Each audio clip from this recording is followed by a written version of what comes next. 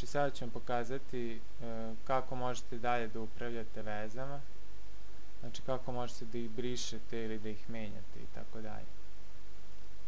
Znači idemo na uredi.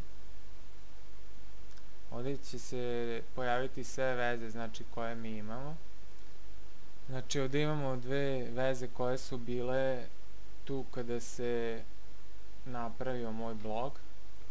Ja ću sada jednu od njih obrisati. To se radi jednostavno tako što znači idemo na veze, uredi i kada stavimo miša na vezu koju želimo da uredimo, pojavi se dugme ispod obriši, klikamo na njega i on nas pita da li smo sigurni da li želimo da obrišemo vezu. Ja ću kliknuti OK i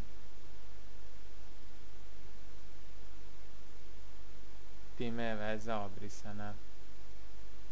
WordPress.org, recimo da želim da uredimo ovu vezu, znači kliknut ću na uredi.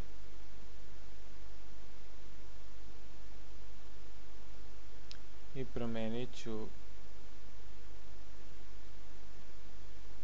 WordPress sajt za preuzimanje softvera. Stavit ću ovo ažuriraj vezu.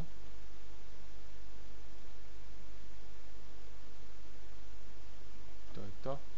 Sada ćemo otići na web sajt da pogledamo kako izgleda sada stanje.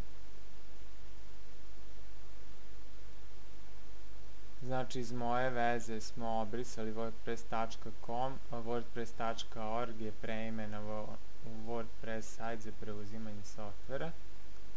Ovdje i dalje imamo sve one veze koje sam dodao ranije. Sada ću vam pokazati kako da uređujete kategorije veza.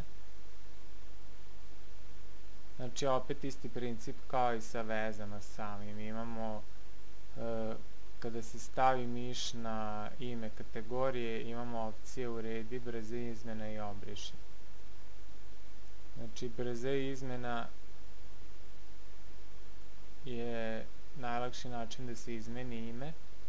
Ako želimo da promenimo moje veze, da promenimo neko drugo ime, znači drugo veze, i ako želimo da ažuriramo ime kategorije, kliknemo na ažuriraj. Ako želimo da odustanemo od ove izmene, da kliknemo na odustani. Također možemo da obrišemo kategoriju i možemo da je uredimo. Znači na uređivanje idemo jedino kad želimo da menjamo opis veze pored naziva kategorije i to je to.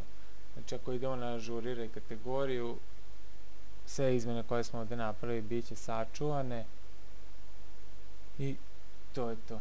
Znači danas sam pokazao kako da promenite standardno blog role u neki naziv koji bolje opisuje ono što vi želite. Također kako da podelite veze po nekim kategorijama koje su logične i ne moraju sve veze da stoje u jednoj kategoriji, znači možete imati kategoriju koliko god želite.